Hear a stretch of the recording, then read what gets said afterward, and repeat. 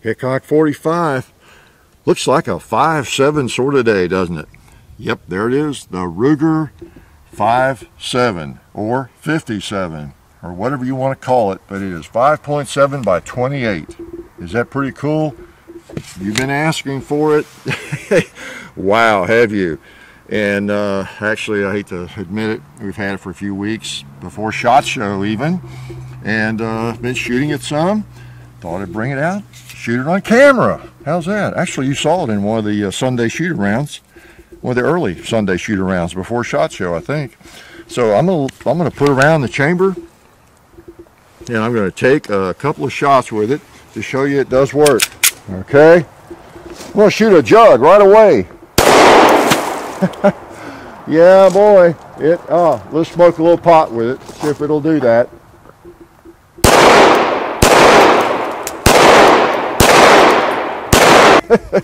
That's one of the disadvantages of shooting this little cartridge. You just can't see where they're hitting. Boom, it got a bowling pin. Okay. Yeah, let's go over here and talk about it a little bit before I empty that mag. All right. You think that one will shoot without the mag? Yes, it will. It's one of those things we caution you about. Boom. Okay. So, because this one does not have the magazine disconnect like the FN does.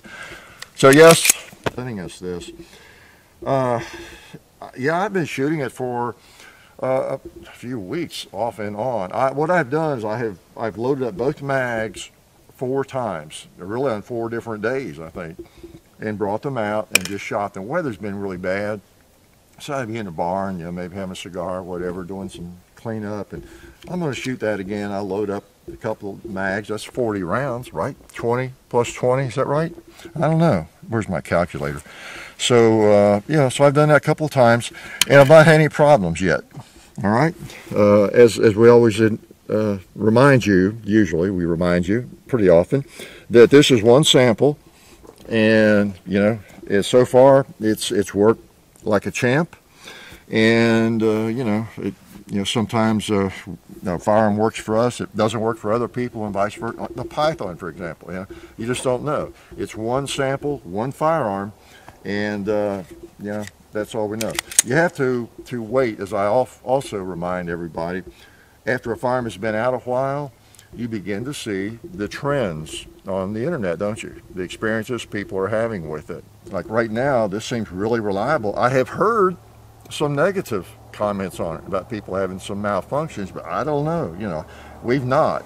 So I did see one other video, a piece of one, somebody was saying they had been shooting it a lot and not had any problems either, though. So apparently it's pretty reliable. And before I get too hot, let me show you how it breaks down. Now, we have talked about, we haven't done a video on the FN for a long time, but we've done a little bit on the PS90. And, you know, I have one of those, the semi-automatic version of that, and I've talked about that cartridge, and it's been out long enough now. I think most people are kind of familiar with it. Came around in, around 1990 in the PS90 or the P90, and then was on the civilian market around 2004, I guess, in the handgun. And, yeah, so the ballistics testing, people have extensively tested these cartridges and the various versions of that 5.7 by 28, you know, round. So, you know, and it gets mixed reviews. A lot of people hate it, some people love it. I don't think that people have flocked to the FN. I mean, do you know anybody that were this, and I'll do a little comparison, can't really avoid that, can you? How many of your friends carry this pistol? It's their carry gun, for example. Really? Now, maybe that'll change a little bit, because one of the cool things about this Ruger is it's less expensive. You know, it's not maybe half the amount, but I think you're going to be able to buy these for around, or the ones that have been bought, around $650, $700, in that vicinity. Whereas the FN pistol, 5.7 it's called, I think it sells for about $1,250, maybe $1,300, depending on where you live, that kind of thing, okay? So, a lot less expensive. So it'll be interesting to see, is this cartridge going to experience a rebirth, a big rebirth, you know? I don't think it It will to a extreme degree, but I think it's going to help it. I understand, I read at least, that Spear is bringing out a gold dot version of it or something, and there's some other ammo companies that are starting to make it that had not been, because up to now there just hadn't been that many different choices in ammo. Federal's been one of them that's been around a good while now, and I've got a little bit of some of the FN ammo, this 190 SS198 LF, which is kind of a law enforcement version. That stuff's expensive. I got some of that for the P90 that I have, and green tip, and we may shoot a little bit of that, you know. But it's, the ammo's out there, and you can buy it, and if you like it, you know, ammo is available. It's just not really that cheap yet. And speaking of metal that's out there, take a look at the old APMEX coins there. Got those at APMEX. Appreciate their help. Check out the link in the description. Got some good old, what are those? Oh, American Eagle. Gold bullion, or silver bullion. You can get gold, silver, you can get old coins, old quarters, old dimes, whatever you like, okay? It's available. And we really appreciate APMEX.com helping us. Check the links in the description, okay? There's a Hickok 45 favorites page there too. Check that out. All right, so let's shoot some of this precious metal right here. A little bit more. Okay, it's a little bullet going pretty fast. It depends on your ammo. You get what, from 1,600 feet per second up to around 2,000 or something, or even over, depending on the ammo and the weight of the bullet. But that's a claim to fame again. You know, do a little research, do a little Googling, look at our other videos, look at all the stuff that's out there. It's a little bullet, it's very light, and it's going really fast. So if that appeals to you, and plus having a magazine that holds 20, you would probably like either one of these firearms, possibly. So let's finish off this one, and let's go out to the gong. Okay, you know, I kind of not sure where to hold exactly, but I've shot it enough to get an idea.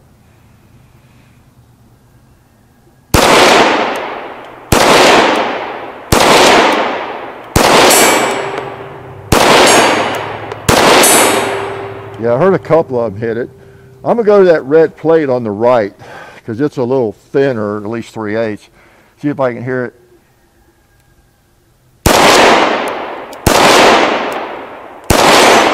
Got it on the last shot, I think, yeah.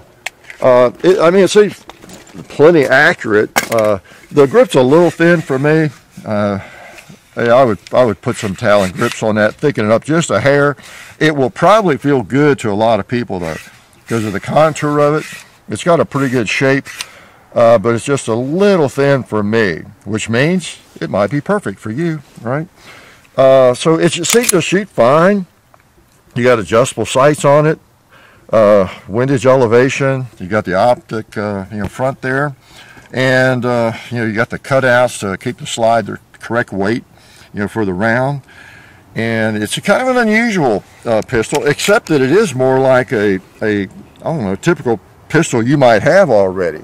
That's one of the things I think people are going to like about it, and do like about it. I like about it more so than the FN. It's more of a normal pistol. You got your safety there if you want a safety. You want to use it. You got thumb safety, and it just operates kind of like the pistol you're accustomed to. Whereas the FN, this thing is different. It really is. You've got a, what did I cut myself? You have the safety is out here, you recall. So it's designed to be used ambidextrous, but with your finger out there, so that's a little different. Or with your off thumb, I tend to use my thumb. I'm holding the gun like this and operate with my thumb, but it's out there, and this is your slide lock back here. It's still your thumb safety. And then the breakdown is a little kind of odd, a little different. And the gun's a little odd, okay? It's a little bit like just a high dollar high point in a way. It really looks like one. Now it does feel like quality. You've got your slide encased in polymer. It's a metal slide, but it's encased in polymer. It makes it a little bit bigger. It sits up high in your hand. The bore axis is high, so it feels like like your kid's squirt gun in a way. It just feels awkward. But it has a better trigger. It's got the disconnect. Put a mag in, but it's got a better trigger than, I think, the Ruger. Yeah, it's got a pretty nice break on it, okay? So anyway, this one, let's show you how it breaks down while I've got it back here. All right, so you've got your release there. You can use a mag. You got to push the opposite side button here. Get that pushed. There we go. Brings that out. Turn it down. Okay, and then you just release the slide, and it just comes off. Both of them are like that. They come upward. You don't have to slide them out. And there you go. Got this cute little barrel. It's funny when you take these apart, you're reminded. Look at that. Oh boy, just a little barrel. The barrel has been coated and nitrided and everything, hardened, because you do have a high pressure round. All right, so it's apparently supposedly made well and treated properly for that high pressure ammo, because it is a fast little bullet. Okay, and it goes back together like all these guns do. The most unusual thing is just that little barrel, that little small pencil barrel, right? You get that lined up in the middle, because you got a kind of a round barrel hood there, interesting. And you notice your extractor is up here on top, and the ejector is down there on the bottom, the opposite side. So because of that, I guess that small barrel and small cartridge, it just requires some different engineering, right? And I was not an engineer. I am not an engineer, so I don't know much about that. Oh, what am I doing? You don't really have to do that. You want to, in fact, it might not even work. You push it, sort of push it down like that. Get it in the groove, then you push this back in. Oh, one trick too, this barrel has to be rearward or you'll have trouble. Let's see. Yeah. So when you're putting it back together, just remember to tap the front of that barrel. Okay, if you're having any trouble. Save you a little grief there. It feels like not all that much different from your SIG or I've got one of those out here, your SIG or your Glock or whatever, all right? Whereas again, the FN just has a different feel to it. Let's shoot a little bit more, all right? All right. Now, the claim to fame, of course, is with this cartridge, you got a lot of velocity and you have a flat shooting bullet. So whenever you're shooting at 100 yards, you won't have to allow so much for elevation, right? And you got a lot of ammo. It holds 20 rounds in a mag and still flush, and and you got low recoil.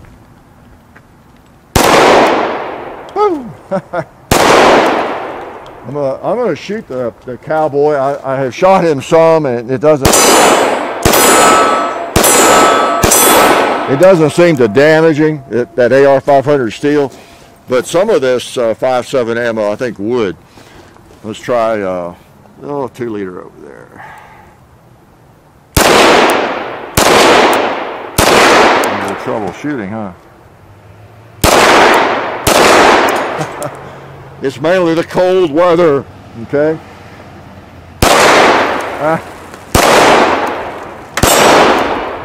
So you notice it doesn't blow up the 2 liters. It just sort of causes them to start leaking. That's just what it does. And I'll save that pot for the FN, okay? Let's try those bowling pins right here, those red ones. Yeah, I think I got the sights pretty much on. And you can see how much it's recoiling, which is basically none. So that's one of the appeals of the cartridge in a firearm like this. Low recoil, lots of ammo, flat shooting, what else? And one of the claims to fame of that cartridge is it's supposed to shoot through a vest and all that sort of thing. And some of the ammo that's available, like maybe that, would possibly. So if you anticipate that you would be needing to shoot through a bulletproof vest, you might want something like this. But then any good rifle round would do the same thing, right? Almost. So, a 5.56 and that sort of thing. So, what else about it? You got your fiber optic, you got your ambidextrous safety. You saw the breakdown. It feels solid. I've not had a malfunction yet. I shouldn't say that out loud, should I? Because that's a kiss of death, I guess.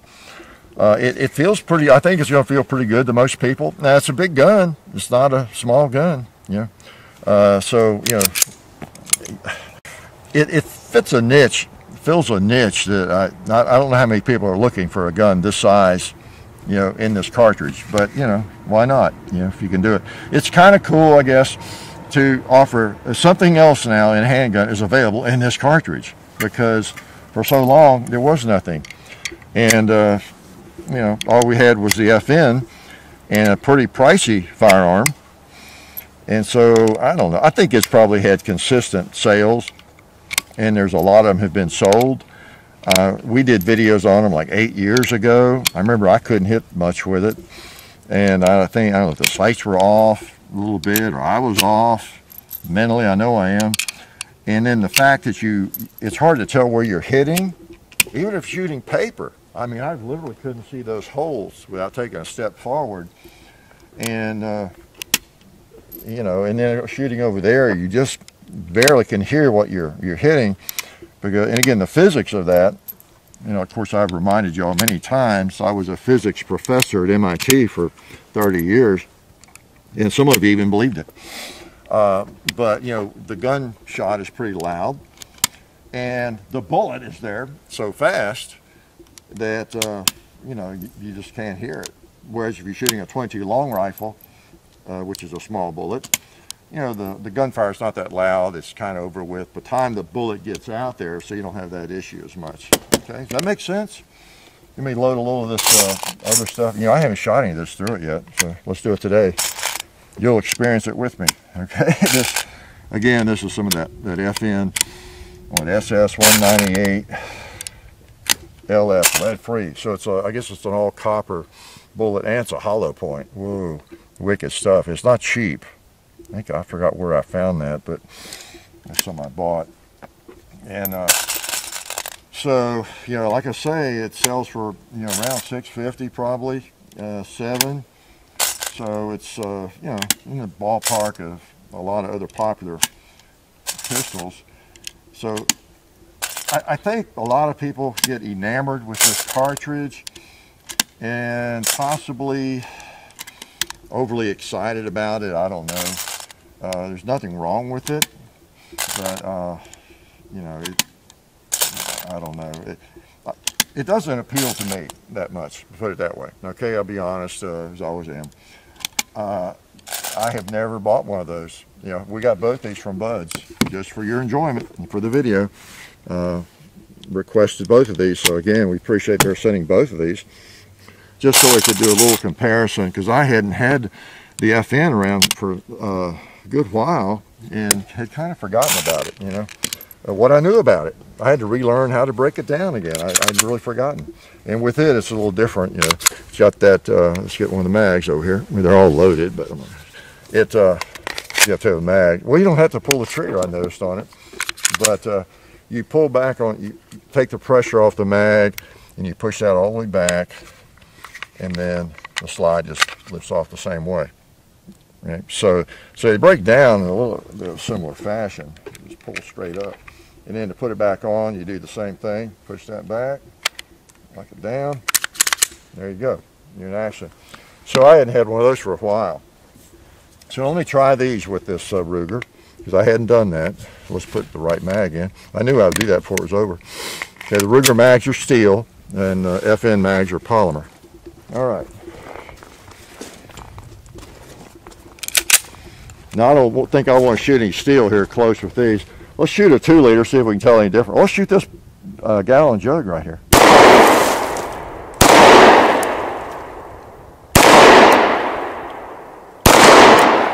So maybe there's a little difference with this ammo. Yeah. I'm going to go over there on that red plate on the right again.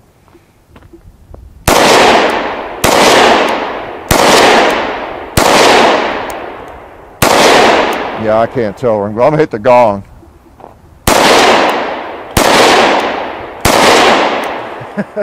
It's so loud you just can't tell. Now, since we got this stuff in here, let's try that pot, the big pot. Finished it off, right? So that ammo worked fine. So again, no malfunctions yet. Please, I was going to shoot this and this side by side. I think I have a mag, yeah. So take a look at if you can tell any difference. I'll shoot the this one, and then I'll load that one and shoot. Okay, I'll work on that cinder block a little bit.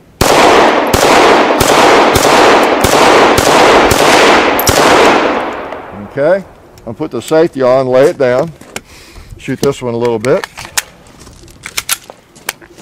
All right.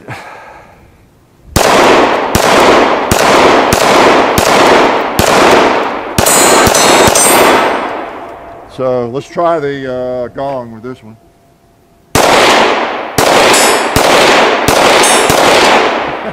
I'm not sure where to hold, to tell you the truth. So I don't know if you get, to me they feel about the same in terms of recoil. They both work.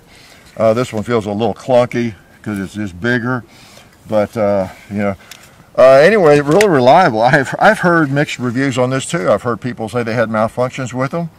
I don't recall in the videos we did earlier if we did or not, but so I don't know. Anyway, this one is, I'm gonna put the safety off and empty it. All right, we got more targets out here.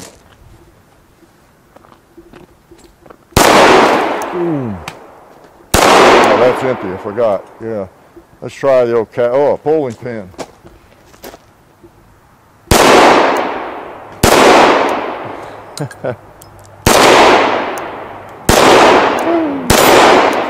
Let's see what we'll do to a plate, swinging plate.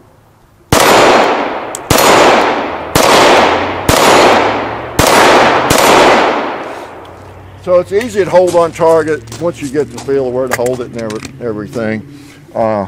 So there's more what I shoot 4 mags. It has not malfunctioned, okay? So that's what I say, about 4 times 2, 8 mags, and then 4 more, 20 in all the mags. And from the very first shot, it has worked, okay? So that's always important. How about maybe the most important factor? It seems reliable, okay? And again, it's more of your traditional handgun. And the trigger, let's get to a negative here. The trigger is not great. It's got a lot of take up, which is okay. That doesn't bother me. But it gets a little, yeah, it gets a little gritty and creepy as you get back to ready to break. Creepy and gritty, and then it breaks. Now, it's not horrible, and you can still shoot it just fine. But it's not as nice as the FN trigger. It's got a pretty crisp break, even though the grip feels awkward to me. Okay, I've heard people complain about the reset. I don't really see that big a deal. It's, you know, it's right there. I mean, I don't, you know, people would like a shorter reset. I don't think it's that bad, you know, but anyway, not a bad gun. It seems to work.